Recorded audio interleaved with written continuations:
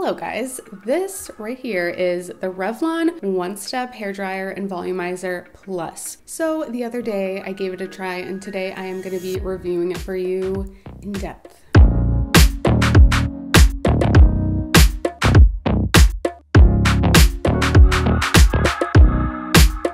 So this is the new and improved version of the original Revlon brush, the Revlon One-Step Hairdryer and Volumizer. In the original Revlon brush, I feel like it's been trending on social media for what feels like years just because of how effortlessly it gives you that salon blowout look. Get the hairdryer! We need a blowout! The new Revlon Plus is $69.99, which is about $10 more than the original brush. The new Revlon brush has some pretty big claims behind it. It claims to give you 50% less heat exposure to your hair and apparently 75% shinier hair. So one of the new things about this brush is that it has 4 heat settings. It has a cool setting, a low setting, a new medium setting, and a high setting. Another difference between the OG Revlon, that's just what I'm going to be referring to it in this video, is that the handle is a lot slimmer and even just like the brush head itself, overall it is a much slimmer hair tool. So some of the alleged benefits of the Revlon One-Step Plus, first of all, apparently there's activated charcoal in the bristles of the brush, which helps to reduce frizz and also helps to refresh day 2 hair. As I said, the handle is a lot slimmer, so I guess this is supposed to give you more control over the way that you're styling your hair and just to make your styling more precise. We have to show you this disclaimer. By the way, this is completely unsponsored. I'm not affiliated with Revlon. They're not paying me to say any of this. I bought the tool myself at Target, so just want to put that disclaimer. One thing that really stood out to me when I first heard about this brush is that the head of the brush actually detaches from the handle of the brush. And this is interesting to me because the original Revlon brush, that was not the case. It was just all attached together. Revlon says that this feature was put in place to make the brush easier to store and just to make it easier to travel with. I am wondering if they're going to be coming out with new attachments for the brush similar to the Dyson airwrap. Another thing I'm wondering is just whether or not they're going to sell the head of the brush just individually so that when your blow dryer brush gets like worn out, like it tends to happen with these Revlon brushes, it is worn out. Instead of buying an entirely new Revlon brush, you can just buy the head by itself. Obviously,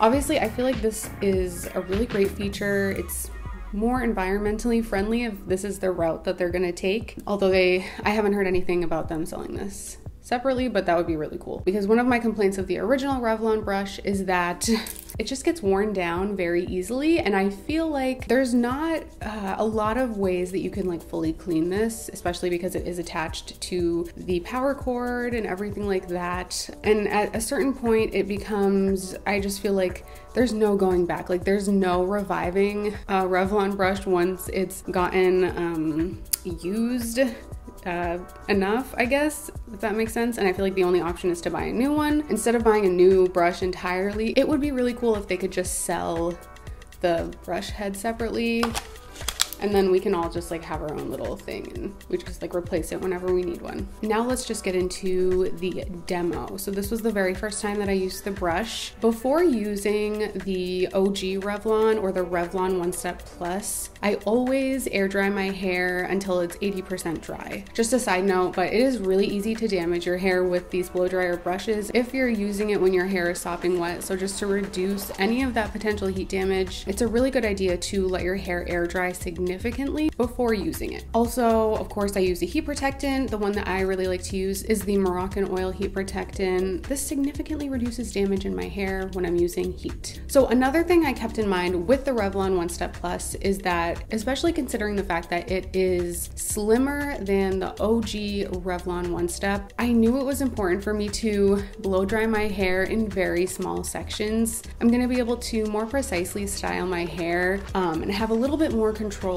over, I guess, the way in which my hair was like waving at the ends, and just the way in which I'm trying to style my hair using the brush. The very first thing I noticed was disappointing, and it was just that there was pretty much no difference between the medium heat setting and the high heat setting. They both seemed to be as strong as the OG Revlon One Step high setting, which was disappointing because I feel like the medium setting, that was like a really big selling point for this product. To me at least, they seemed the same. I'm a little disappointed.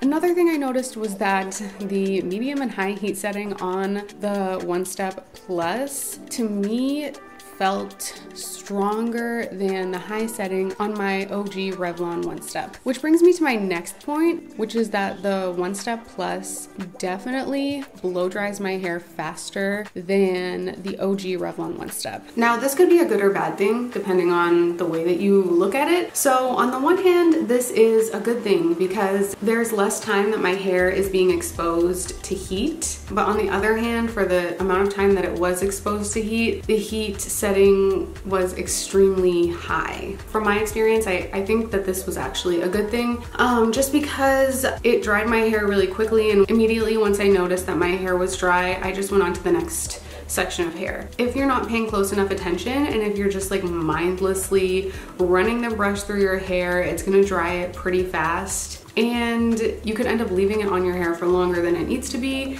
and that can definitely lead to significantly more heat damage. Now, before I bring up my next observation, I want to quickly explain one of my techniques with using the Revlon One Step. I like to wrap my hair around the brush, and then I kind of like spin it up close to my roots. Because my hair is really long, this just helps to give it more volume, and it also just helps to reduce more of the frizz that I have in my hair, and it just makes my hair a lot sleeker, a lot shinier, smoother than if I just like ran the brush through my hair. So as usual, that was the technique that I used with the Revlon Plus. And something that I noticed was that in a lot of the sections of my hair, I had little like indents in my hair, on my hair strands, which is not something that I typically encounter with the OG Revlon One Step. I'm assuming that the indents were on my hair because the Revlon One Step Plus got a lot hotter than the OG Revlon, and I think that the bristles on the brush were just a lot hotter. So it was easier to leave a mark on my hair, almost as if I had used like a crimper or something. The next time that I use the Revlon One Step Plus, I'm just gonna run the brush down the length of my hair, and then at the very ends, I'm gonna try to like do a little wave or do a little like,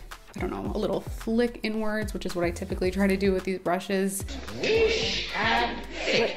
But I'm not gonna get the same like, you know, blowout look like I get with the original Revlon One Step. Let me just finish giving this little lady a blowout. The good thing though is that the bumps did go away like after an hour. I used the brush yesterday, and as you guys can see, there are no bumps in my hair at all. Now for my thoughts on the final look after using the Revlon One Step Plus. I definitely think that my hair looks less voluminous than when I use the OG Revlon One Step.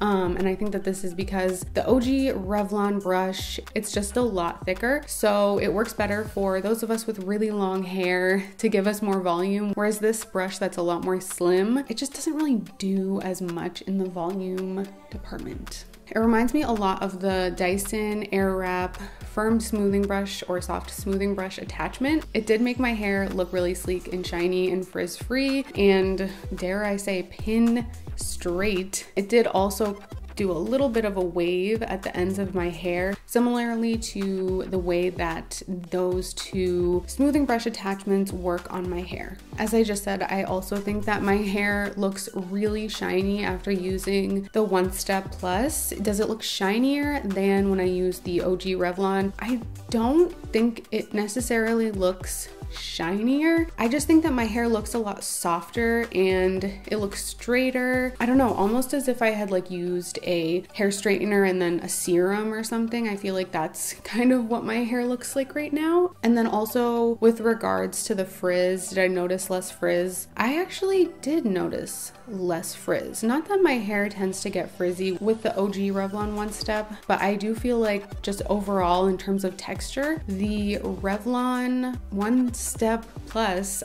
you guys have no idea, I have been struggling to say this throughout the entire video. It's just like, I don't know, it's just so confusing to go back and forth between the One Step Plus and then the OG One Step. Anyway, yes, I think that it did reduce frizz, and I just feel like texture wise, I think the Revlon One Step Plus is more efficient if you're going for a really sleek, frizz-free, shiny look. Do I think the Revlon One Step Plus is worth it? It just depends on the length of your hair, and it also depends on what you're looking for in a blow dryer brush. So first of all, if you have short hair, if you have medium length hair, yes, I definitely recommend this brush. I feel like if you have hair like up to your shoulders or even just a little bit longer, this is definitely going to give you volume, similarly to how the original One Step works on my hair. If you have really long hair, then I don't recommend this if you're going for volume. If you're going for a look like this and you have long hair, then yes, the Revlon One Step Plus actually may be a better option for you than the OG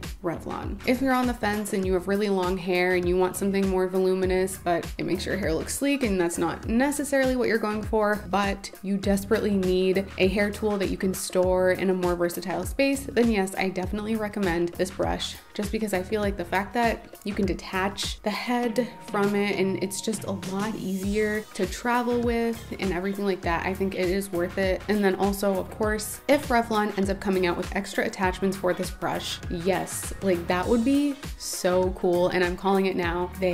Let's just like say that they're gonna do that, because that would be really cool. I would be so happy. Also, the price point. So I don't know if you guys have looked at hair tools recently, but they are expensive.